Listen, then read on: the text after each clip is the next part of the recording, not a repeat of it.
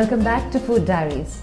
Well, it's been a lovely day here at Jowai and we are very happy to be at Waisa Sumer's house. Well, thank you for having us for Food Diaries. It's a pleasure having you too. We've traveled all the way because we do know that this part of the region holds some very authentic dishes which people do hardly get to taste in the main part of the region and in Shillong. And for the folks tuning in today, you will be in for a treat for some very authentic Jaintia dishes. So Waisa, we will hand over all the time for you to show us what is it that the people of Jaintia love eating, and for those of you watching, well, you're in store for some authentic dishes. Well, this is such a cozy feeling sitting in front of the fireplace, which we generally do not come across in most of the kitchens of people's homes nowadays. So Waisa, this is a very wonderful feeling that I'm getting today. And so do tell our audience first, what is it that they are going to be seeing today? Actually today what I want to show you is the preparation of Tungtoh. Like we call it Tungtoh. Yes. I think like yes, you all the Khasis call it Tungrymbai. Tungrymbai, yeah. But out here we call the it Tungtoh is something that I think even in most parts of Khasi Hills people would crave for, something very authentic, because we don't have the same way of preparation. Yes. And that is what makes it all the more sumptuous to eat. So well, Tungtoh is what you will be seeing being prepared today.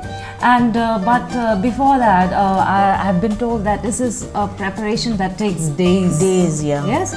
So do tell us about it. Yeah. Immediately when we got it from the market, no. So the one who sold it is already folded in a, we call it sla, no. Okay. Yeah, in a leaf.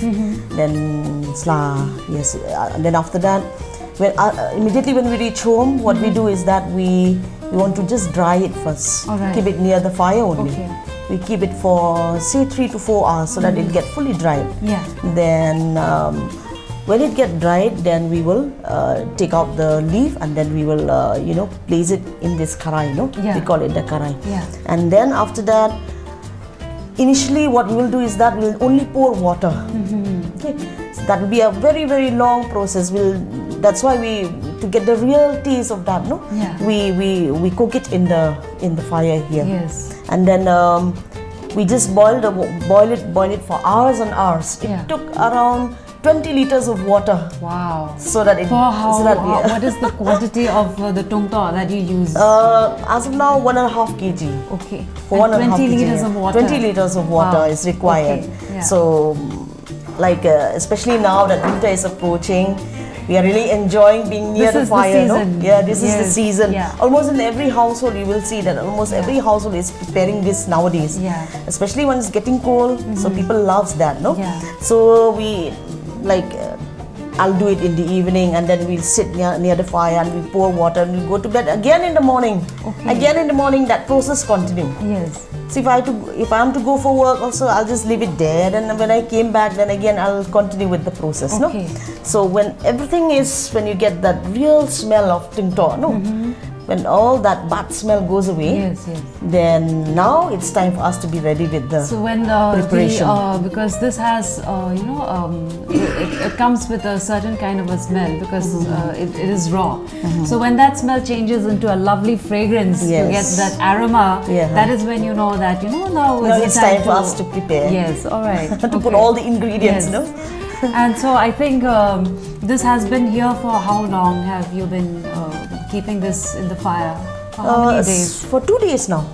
Okay, so it's been 2 days, here. but not continuously. Like in the morning when I'm at home, then I'm doing all that. No, in the evening when I came back. So it's a gradual, continual process, and so the moment it dries up, you keep adding water. Yeah, we keep adding water to wait it off the smell, and for this to become to turn into edible Tungtoh with its own lovely fragrance and aroma. And right now we are sitting just by the side of the Tungtoh as it is being boiled. And so we would like to know, I have never seen this being prepared your authentic way. What are the things that you would be doing? after when all that bad smell has gone, no? Yeah. Then side by side we are preparing onion. Okay. Then a lot of this chilies, no? Okay. Chilies. So you use dry chilies? Yeah, we use dry chilies. chilies. We just cut it in small pieces, okay, all right. and then around more than 100 pieces is required. Okay. So the best thing is to cut rather than just grind it. Yeah, no? yeah. You get the real taste of that. Yes. And then after that, we also use ginger. So ginger is also of two types. No, one is that bigger one. Yeah. So this is called that small ginger. No. Yes. Then after that, apart from that, we also need this nayong. No, we call it. Yeah. It's black seed. No. Yeah, black so that sesame needs to be seed. Yes. that needs to be grinded.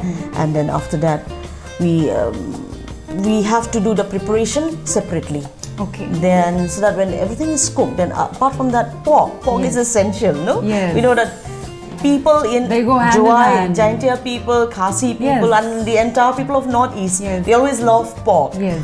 Dishes will Without become an addition of pork, it is still incomplete. Yes. So that's why, you know, this is quite a necessity. If you don't keep this, then it will not give you a good taste. I agree. There are people who don't take pork, but then they use this dry fish, no? Yes. They use dry fish also, but I don't think it will give the, you know, such that delicious. It's like two left feet together, but for me, I prefer pork. Yeah, pork is better. Yes. Then after everything is done separately, then we pour the entire ingredients out here. Then we boil it for some times. Then the last part will be, we'll just spray from top, no? This what do you call garlic leaves, no? Yes. Yes. Just to pour it from top, no? Okay. Then it becomes a complete dish. So we will, without further ado, let's see what is it that you are going to show us now that you've already told us the various steps that you will be incorporating and getting this dish to its final element. Yes. Well, folks, you've heard how it is being done, and you will get to see why Isaka now showing it to us. Yes, thank you. The first thing I'll do is to pour the oil. Okay? All right, okay. Yes.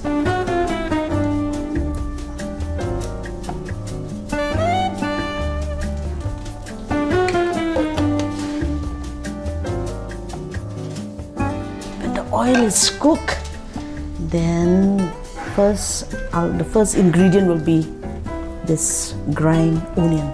Okay. So what are your, being a homemaker, and so I can see the love that you have in making food now that you have a hearth, a fireplace. What other dishes you like preparing for your family? Something that is special to your heart? Some of the dishes that you'd like to make? I prepare almost everything, but then like something unique is we call it like Shit Ktung, no? Okay. Shit Ktung we call, like maybe in Khasi you call it Shit Ktung, no? Shit Ktung, yes. But that is something which I love to prepare, no? Apart from that, then fish curry and all. These are things that, apart from anything, chicken also I prepare, mutton also I prepare. Actually, I love cooking, no? Right from the time when I was small, my mom used to teach me all this, no? So whenever my mom cooks anything, I always to be after her to see, no? What is her preparation, how is she preparing and all that. I'll keep, the first ingredient will be this grind onion. Okay.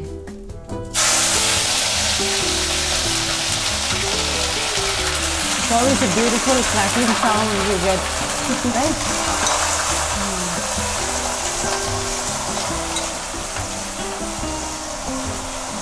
So for about, you're using about 4 or 5 onions? No, more than that. The more the better. It will Okay. not give you the taste, no? Alright. If there is very less onion. Yes. Around 10 to 15. Okay. That's the garlic? Yeah, this is the garlic.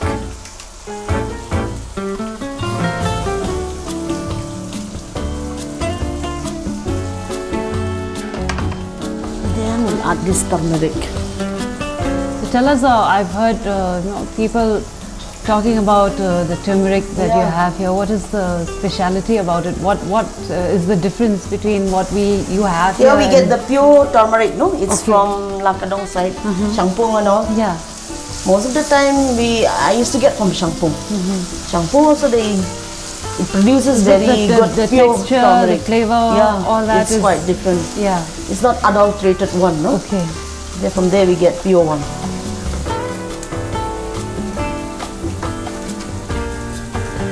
And it's quite strong.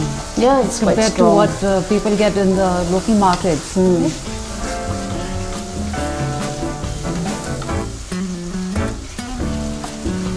I'll leave it for some times.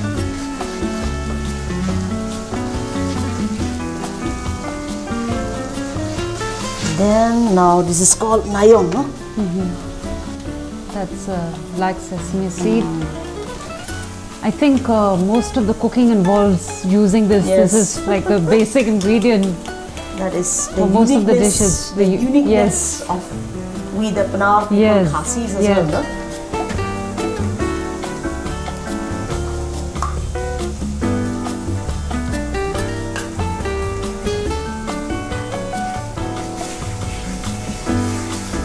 So for those who are looking to try and copy the process of the dish, so we know that onions also have to be used about 8, 10 or 15 onions for this. And very less onion will not get the yes.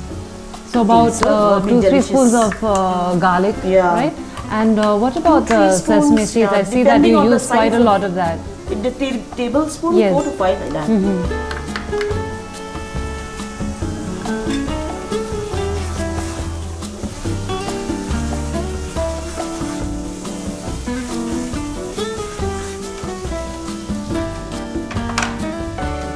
Then first thing I'll pour this pork. This is already cooked one. Make things easier for us to cut, no? So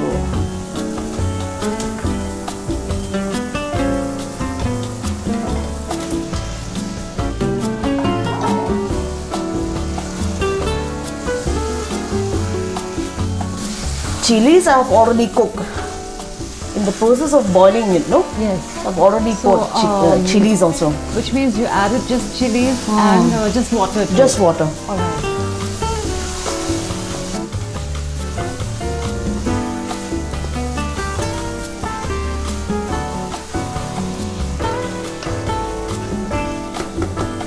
Just add little water.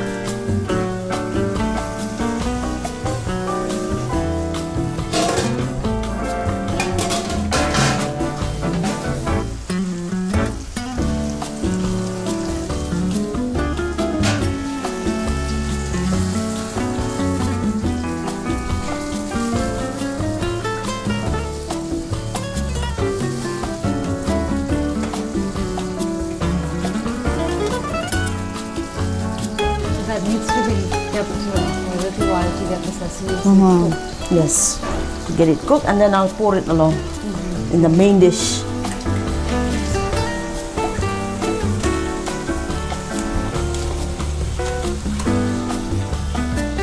So as we're waiting for that, why don't you also tell us a bit about yourself? What are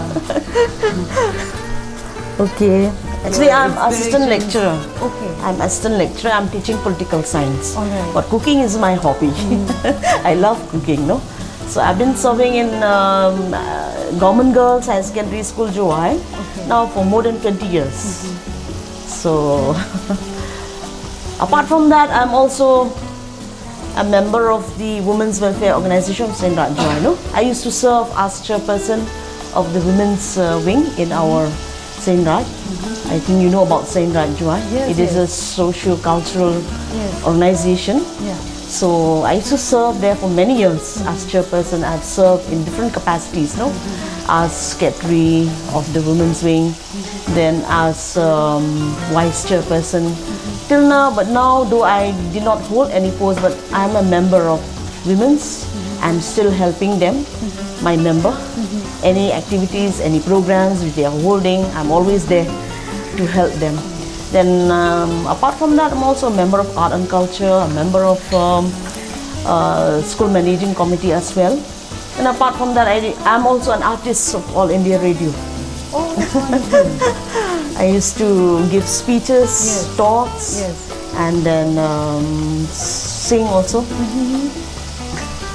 there are many elements to the person who's sitting here today, and it's good to be socially active. Yeah, yeah, it's good. Yeah, it's very fulfilling. We get diversion of minds. Yes, no? Yes, yes.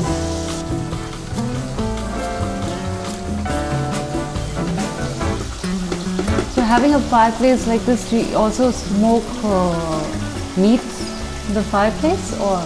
Yeah, we used to. Yes. We used to do that. Especially nowadays that people are after those dry fish, no?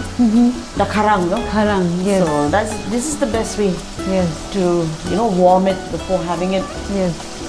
Rather than in the gas stove, no? This is better. That's better any day. The smokiness, the flavor of that smokiness, you will not get it from. These are all the things that will get you a fast cooking, but the flavor in terms of cooking, cooking in firewood will give you a different taste altogether. There's that nostalgic feeling, no? Yes. The time when we were small. Nostalgic. You feel, there's a certain warmth to the food that you get. Yeah, especially when we were small. We don't have all this, no? Yes. It's only here all the time. And even after cooking rice and all, I still remember we used to wipe the, the portion. Not that portion here. Maintain it. Yes. We need to wash. And we are busy washing all this. I think a ritual, those days. Which, I think because of the new way of cooking, or most of the people want to install a new kitchen setup and all that. So these are fast disappearing. Yes. So it's such a lovely thing. When I came and I saw this, it is something very endearing.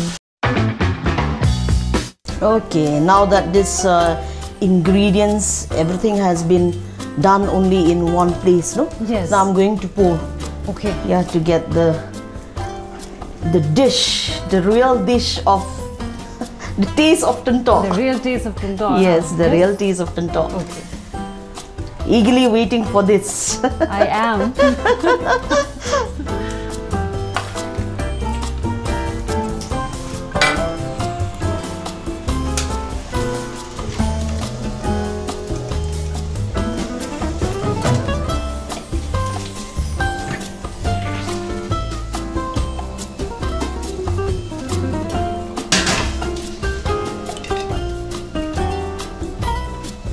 So that nothing is wasted, no? Yes, yes.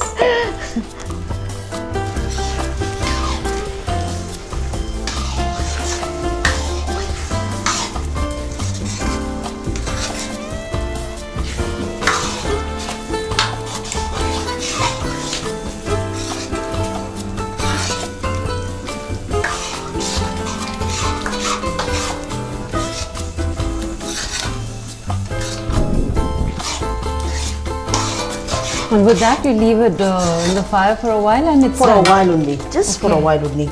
Now I'll add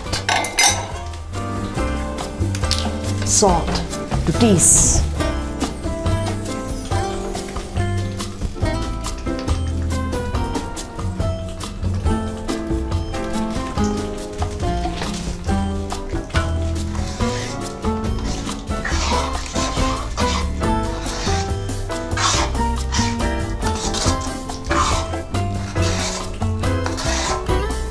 After I've poured everything, then I'll see, no?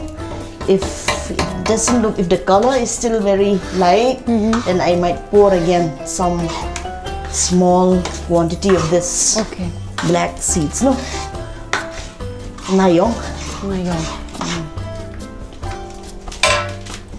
Then this is also a must. This is ginger. Yes. And without that, Tungtoh will never taste. Oh, sorry, Tungtoh will never taste as Tungtoh, right? Yes. We need that.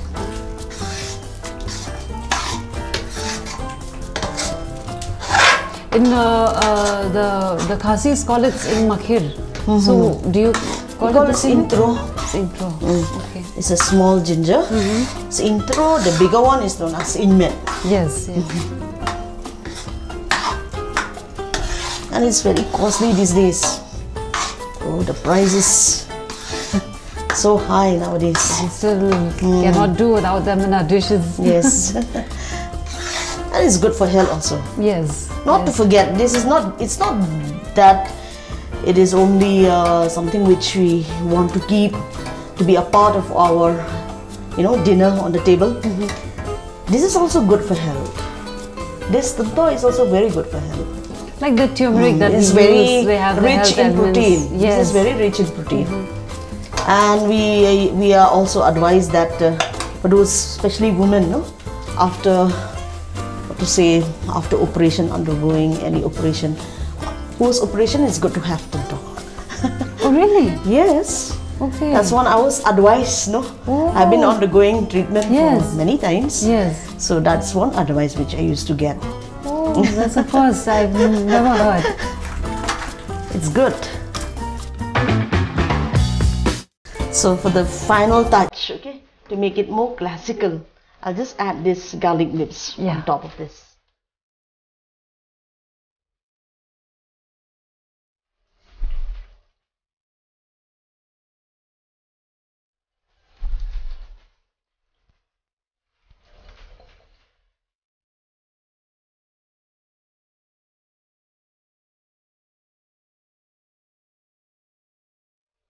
Leave it for a while. Then this Tungtoh is ready.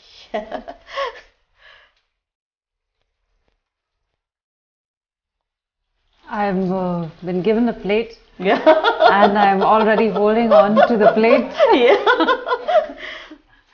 Let me see how it tastes, okay? I'm sure. I think.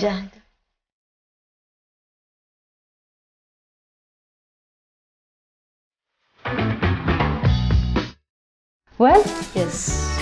I have been looking forward, yeah. and it's been days of preparing Tungtoh. Well, I will finally get to taste it from you now. Two spoon of. Thank you so much. Good. Tungtoh. Well, so this is Tungtoh on the plate, and all the elements that have been added have brought together this very wonderful dish, which has been a dish carrying on from generations to generations, and it will never lose its authenticity. And as you can see right now, there's nothing on the plate except for the rice and the Tungtoh, because that is for a reason that I don't want the taste of the Tungtoh to be eroded with other elements.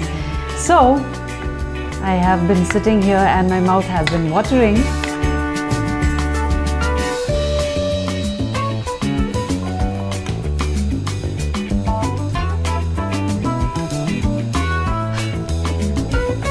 I could go on. This is absolutely gobsmacking delicious, and I can only imagine after days of preparing and all local ingredients except the way of preparing this, which has taken a tremendous amount of time. But added to it, it's also because it's being prepared here. That adds that smokiness to the taste and the texture of the Tungtoh, which we don't generally get a lot nowadays with everything being prepared on the gas and all that. So this is absolutely brilliant, and I've only had Tungrymbai and Tungrymbai from Dauki, and we've had this in shops. Yes. No? That's just like second-hand made stuff, because it's not as authentic and original as something made with the love coming out from the fireplace of your house. So I don't really want to take too much time now, because I have this waiting on my plate. I'm going to enjoy this a lot more. So, Waisa, we have had a wonderful time. It's been really, really, I would say informative at the same time, because we've had the privilege of seeing how your traditional Tungtoh is being prepared. For all of you who have been with us, I think you've also had this wonderful time in seeing Tungtoh, which is something very famous of the Penars, and it has been lovely to be here in your house. Thank you. We are looking forward to a few more dishes from you out of your wonderful hands. So from us here at Food Diaries, till we meet again, bye-bye. Thank you, Appa.